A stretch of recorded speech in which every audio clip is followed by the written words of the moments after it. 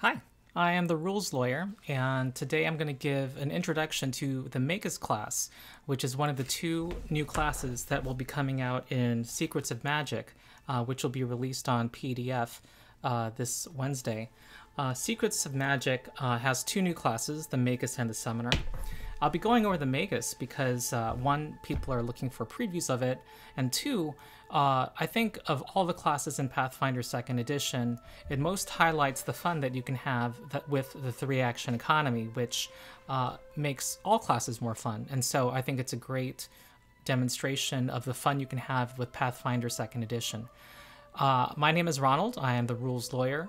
I am a lawyer, and I teach and run tabletop role-playing games for kids. And I make these videos to provide resources for the community to learn and popularize Pathfinder 2nd Edition.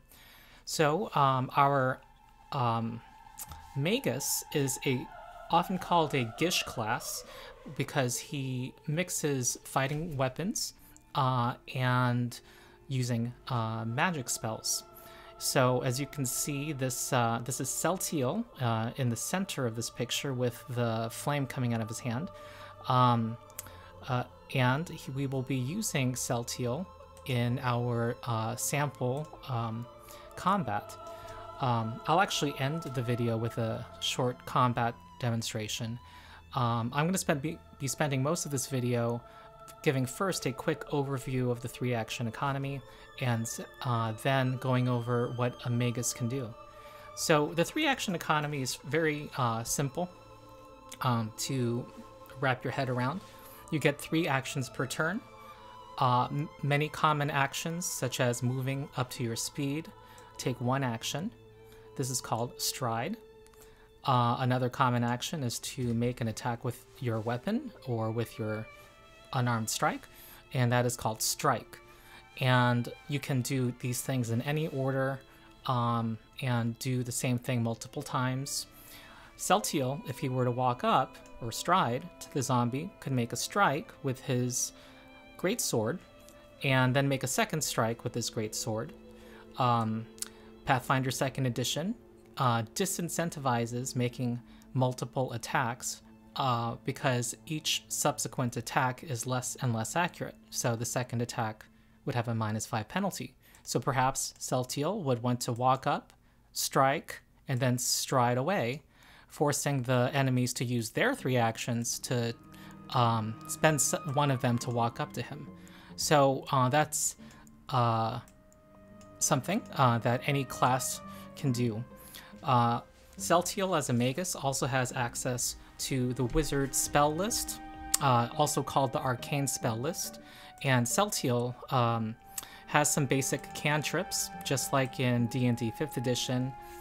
Cantrips can be cast without limitation multiple times. And so Celtiel, he walks into a crypt and finds 2 skeletons and a zombie. Celtiel can start by casting an offensive spell, such as telekinetic projectile, finding an object that and striking, hitting the zombie with it, having to make a spell attack roll, and he can choose an object that does bludgeoning damage, piercing, or slashing damage. That's just 1 cantrip. And then another cantrip is called Acid Splash, which does acid damage and also splashes acid onto the main target and all creatures within 5 feet of it. So that's another option. Those each use 2 actions, so he could cast one of those spells and then walk up to a zombie, or walk around the corner and force them to chase him. Another spell is called Shield, and oh, I don't want Celtiel to get bloody here. Shield only requires 1 action to cast, and it puts up a magical force and increases his armor class by 1 until the start of his next turn. And if damage were to come in, he could reduce the incoming damage by using Shield Block, a feature of this spell. So he could do that, which only takes 1 action, and then go forward and make his strike, or he can cast Shield, Because it only takes one action, he still has 2 left and can cast Telekinetic Projectile. So as you can see, there's already a huge variety of things that you can do. The Magus has some class features that are unavailable to other classes. So the first thing we'll demonstrate is Celtial will walk up to the zombie, and he will cast what's called a Conflux Spell. A Conflux Spell is a type of focus spell. There are certain classes, some characters in the game who have a focus point pool, which is usually 1 point at first level, which is a limited resource, which lets them use certain abilities by spending a point in it. And once you've spent that point, you can get it back if you refocus for 10 minutes outside of combat. So as a level 1 Magus, he has 1 focus point to cast a Conflux spell. So he's going to cast, because he chose one of 5 hybrid studies called Inexorable Iron, which focuses on fighting with a 2-handed weapon. His Conflux spell will be Thunderous Strike. So he walks up, casts Thunderous Strike, which lets him make a melee strike. So he's going to attack the zombie with his greatsword. And in addition, whether or not that hits, he will send forth a 15-foot cone of sonic energy that will include his weapon target, and every creature within that cone will have to do a Fortitude saving throw against 2 sonic damage. And if they critically fail, which in Pathfinder 2nd Edition happens if their saving throw is 10 or more, less than the target number, then they take double damage and they fall prone. So he has this Conflux spell, and depending on which hybrid study you choose, you get a different Conflux spell. Then, with his 3rd action, he will use another class feature. Because he has just cast a spell, he gets to divert the energies from the spell he just cast to go into a fighting stance that incorporates the energy from his spell, and this is called Arcane Cascade. So if his spell did a type of damage, from now on his weapon strikes will now do an additional point of damage, which will be the same type of damage that his spell dealt. So his spell just did sonic damage. So while he's in this stance, which will likely be for the rest of the combat, he will do +1 sonic damage with any strike that he does in the combat. An additional, every hybrid study also gives an additional, well, most of them give an additional bonus effect when you enter your Arcane Cascade stance. And for his stance, he immediately gains 1 temporary hit point, and every time he starts his turn while in the stance, he gets 1 temporary hit point. So it's a little barrier of damage against the damage. So, yep, if he can do that, enter Arcane Cascade after any spell that he casts. So he could have decided at the start of his turn to cast Shield, and then do Arcane Stance after casting Shield. And because Shield does not deal damage, the type of damage, the extra damage that Arcane Cascade would give you is determined by the school of the spell. And Shield is an abjuration spell, I believe, and so it would be force damage on all of his strikes. He could see the Skeleton Guard and think to himself from past experience, skeleton, bludgeoning damage is particularly effective against it.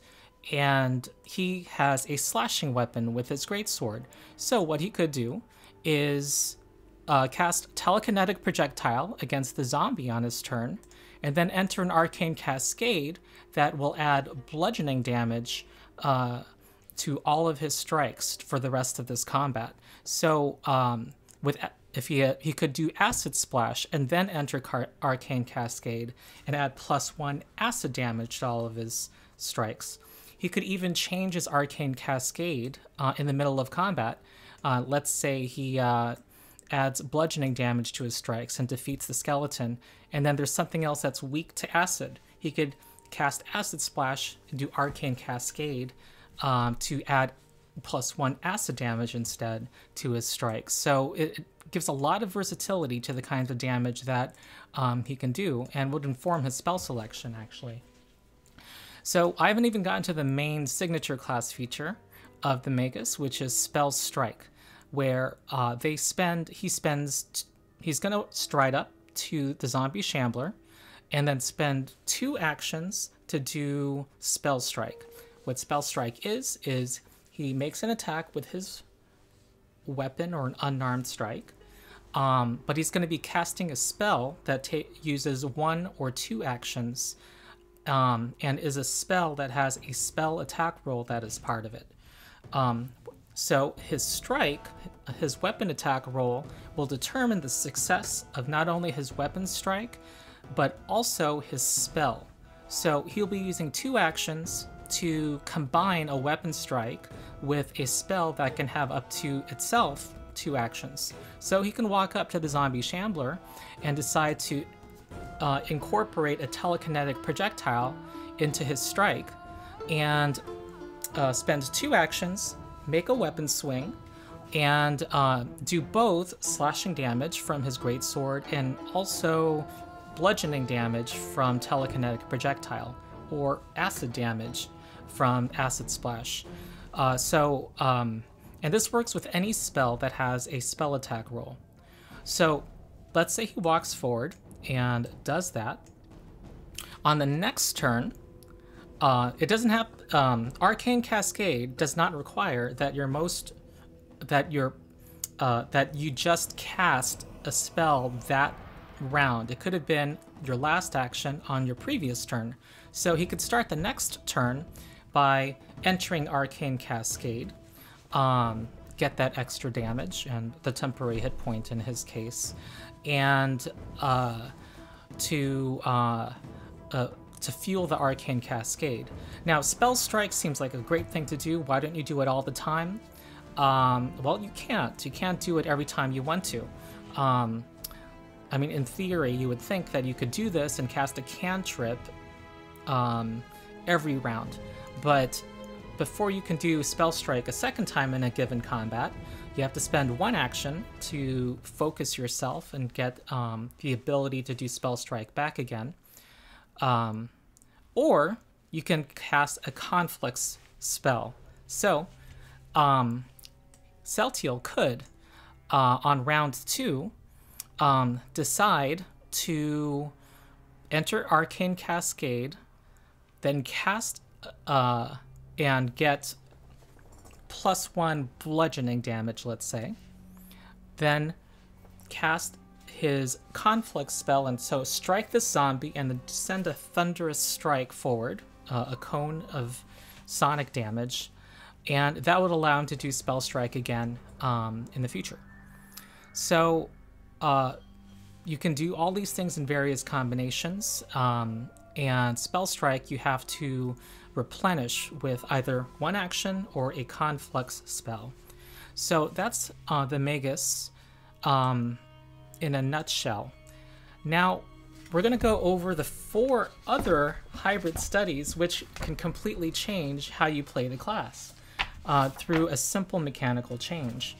The next hybrid study is Laughing Shadow, where this is a style of fighting that favors fighting with a one-handed weapon. So let's say Celtial is fighting with a longsword, and the Conflux spell that he would have would be to actually teleport up to half his speed as a half-elf with a 30-foot speed, he could teleport right up to the zombie and make a melee strike, all with one action. And as his Arcane Cascade would allow him, if he were wielding a one-handed weapon and his second hand were completely free, his additional damage from Arcane Cascade would be +3. So his longsword could have damage comparable to a greatsword while he's in Arcane Cascade. So, and this teleportation ability, this Conflux spell, is really great if you want to avoid attacks of opportunity. Like if you're trying to walk up to a scorpion, for example, he could just teleport up and make that strike using a Conflux spell, which could then fuel his Arcane Cascade. So that Conflux spell is called Dimensional Assault. So one turn, first turn, could be Celtial cast Dimensional Assault. He makes a strike against the zombie shambler. Then his second action is to go into his Arcane Cascade, which additionally gives him a +5 status bonus to speed if he is a Laughing Shadow Magus, +10 status bonus to his speed if he is unarmored, and then use that extra speed to get as far away as he can from the enemy. So that's another idea with the Laughing Shadow. The next hybrid study is called Sparkling Targe, and Targe is an old word for shield. So this is a Magus that has enhanced defensive ability. So Celtial could go up and let's say he has a long sword and a physical steel shield in his other hand. His Conflux spell is called Shielding Strike, where he makes a strike against the zombie, and with the same single action, he raises his shield and gets, in the case of the steel shield, a +2 bonus to his armor class. But not only that, when he also gets the shield block general feat, which allows him to absorb damage into that shield, which can save your life in this game. Defense is a very important consideration. But also the Arcane Cascade would allow his shield to also not only give him a bonus to his armor class, but also a +2 bonus to his saving throws against all spells and spell effects. And he could use his physical shield or the shield cantrip, which I should say too, his Conflux spell allows him to also, for free, cast the shield cantrip. He can use either the physical shield or the shield cantrip to block incoming magical damage, and it's also an increased amount for him in his arcane stance, equal to the bonus damage he would get. So that shield could block 6 instead of 5, and this all scales up. So that's a very strong defensive build. And the feats for this, just as with all the other hybrid studies, just expand on these abilities. The next hybrid study is called Starlit Span, which lets you use Spellstrike with a ranged weapon.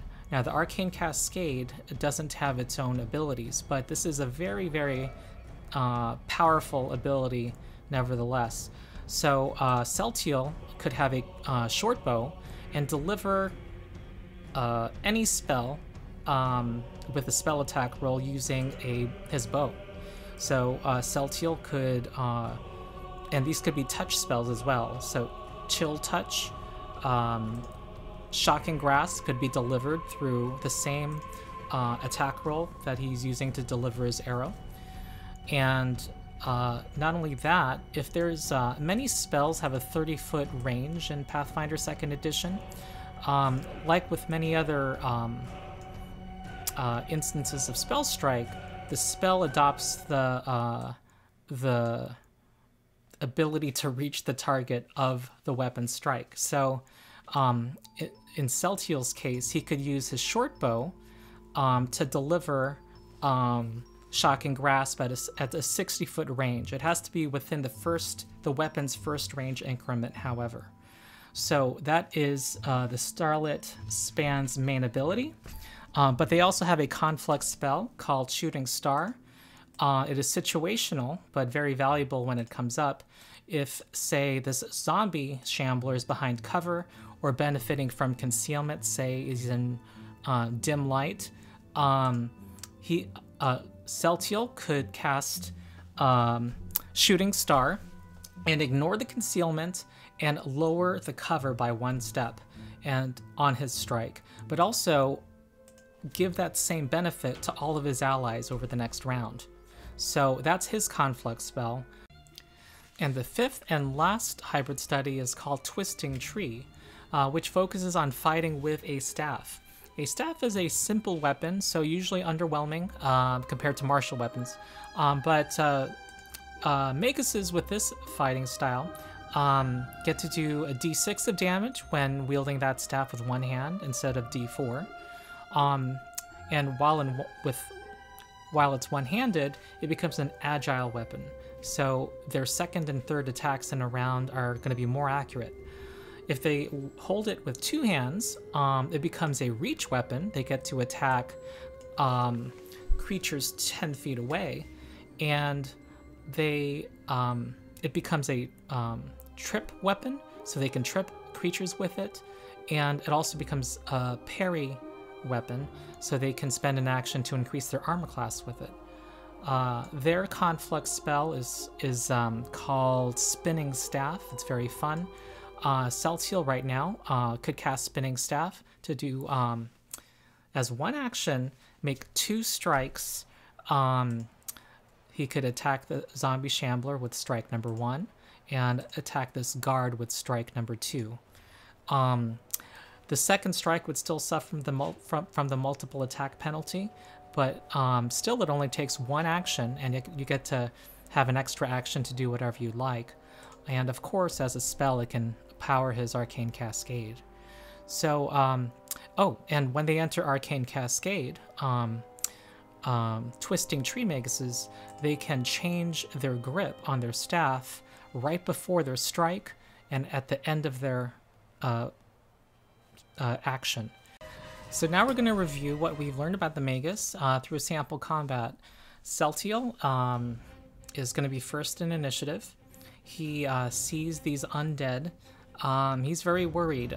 This is a lot of enemies for him at first level, and he is going to probably open with his conflux spell to try to take out as many as he can.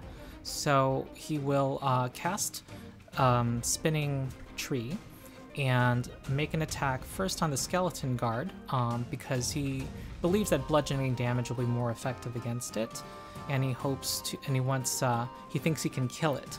So he will use his more accurate attack first, and the skeleton guard has the benefit of a little cover, I see, but he will try to make this attack. 19. That's more than enough to hit, and he will do 9 damage to the skeleton guard and take it out of the battle. Then with his second strike, he will use that same staff. He cannot switch grips yet, he's not in Arcane Cascade, and do a 19, and he's going to hit the zombie shambler with the second attack. So this will do 11 damage. That was a very good hit. With his last attack, he is worried about his survivability right now, so he's going to cast Shield and increase his armor class by 1. So we now go to the preppy skeleton guard, which will this zombie needs to get in the initiative. So the preppy skeleton guard's going to run up and make a strike with a scimitar against him, and a 22 will hit him for 4 damage. And Celtial decides not to shield block it because that would make him lose the benefit of its AC for 10 minutes. He won't be able to cast shield again for a while. The skeleton guard makes a second attack, and the 16 will miss. Then the Impotent Skeleton Guard is going to run up here and try to attack. A 7 will critically miss, but critical misses on strikes normally don't have a special effect. And then with the second attack, we'll make a claw attack. A 16 will miss. So the zombie Shambler, being a zombie, only has 2 actions per turn. So it's going to walk up and try to do a fist attack against Celtial and miss. So he was quite lucky. Celtial starts his next turn. His last action was to cast Shield. So if he enters Arcane Cascade now, he will get +1 force damage to his strikes and be able to change his grip pretty much for free during while making a strike. So he will do that. He'll go into Arcane Cascade, and his shield bonus is ending, and he's going to cast a new spell that I'm gonna reveal. That is in Secrets of Magic. It's called Gale Blast, where fierce winds swirl around him from his outstretched hands, and his spellcasting bonus, his intelligence modifier is 3. So they all might take 3 points of bludgeoning damage, depending on their fortitude save. So the zombie Shambler will try to get a 16 and succeeds, so it takes half damage, so we round down, so it only takes 1 damage. The Skeleton Guard is going to fail. So that's a critical failure. So it takes double damage. So 6 damage will kill the Skeleton Guard. And also, he gets pushed back 10 feet, I believe. He does. His corpse does, at least. Or his destroyed corpse. And then the Impotent Skeleton Guard will make a fortitude save and have a regular failure, because that's not 10 less than the DC. So it takes 3 damage and gets pushed back 5 feet. So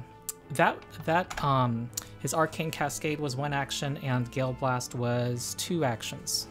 So the Impotent Skeleton Guard runs up to him again and tries to attack. He's not benefiting from shield now. And a 12 is going to miss, and Celtial's very lucky.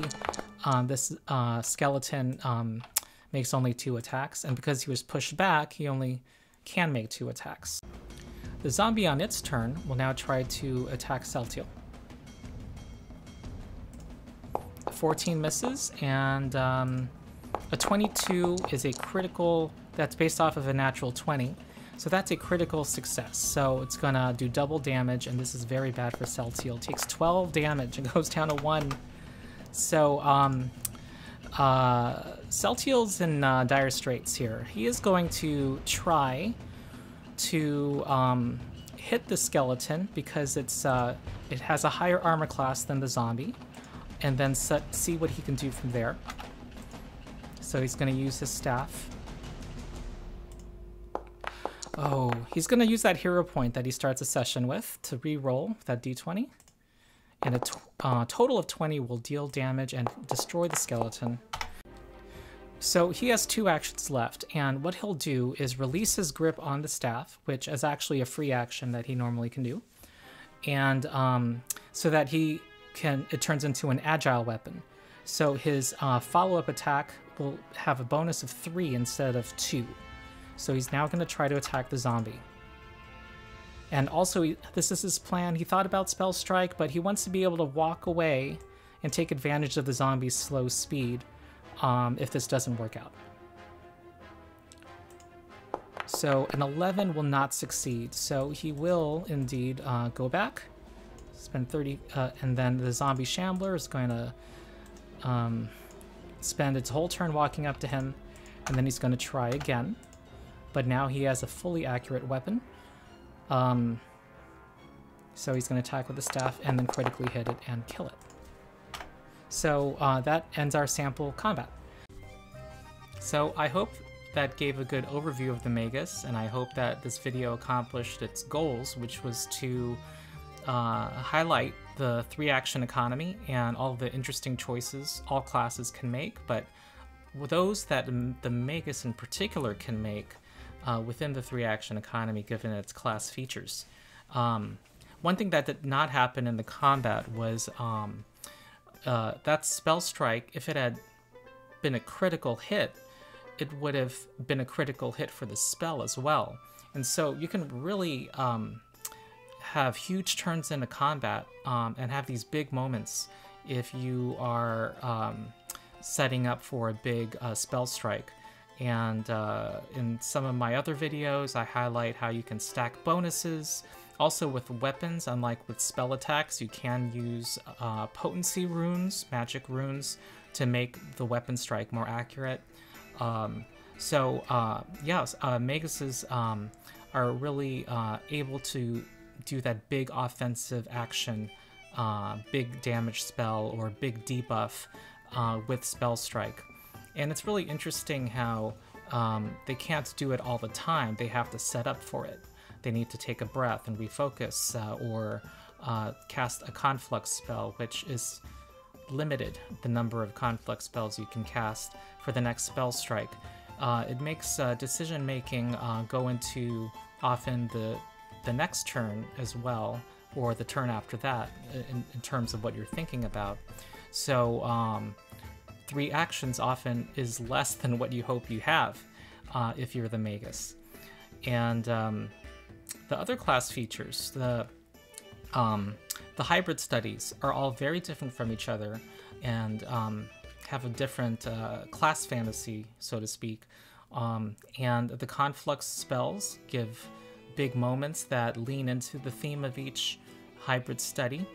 And it's really interesting how you can cast a spell and have it feed into your weapon, into your strikes, using Arcane Cascade. And there's just a lot of versatility you get with Arcane Cascade to be able to add a point of damage or more. It scales up of whatever type you want is very powerful in 2nd edition. The way weaknesses work, for example, a zombie is weak to slashing damage usually, and 1 point of slashing damage triggers the weakness and can inflict an additional 5, 10, even more damage. And so to be able to switch on the fly more than once during a battle even, based on your Arcane Cascade, is huge. They do not have as many spell slots as full casters, as you can see from this table from the playtest document, which is still applicable to the final version. And so you have those interesting, interesting resource management. You don't want to just be reckless with your spell castings. Now, is that a small number of spells? Yes, but it doesn't completely prevent you from casting spells, leveled spells throughout the day, because you can find magic items like wands, staves, scrolls to increase the number of spells you can cast. So in addition to those spell strikes, you can have a set of scrolls at the ready, maybe cheaper scrolls that are lower level that are doing utility spells to handle a whole variety of situations. So that's the overview of the Magus. I hope this video was helpful. If you enjoyed this video, please click the like button, and if you want to subscribe and get more videos about Pathfinder 2e, please subscribe and comment. I enjoy very much reading comments and responding, and it's what most motivates me to make more videos. So I hope you enjoyed the video, and I will see you next time.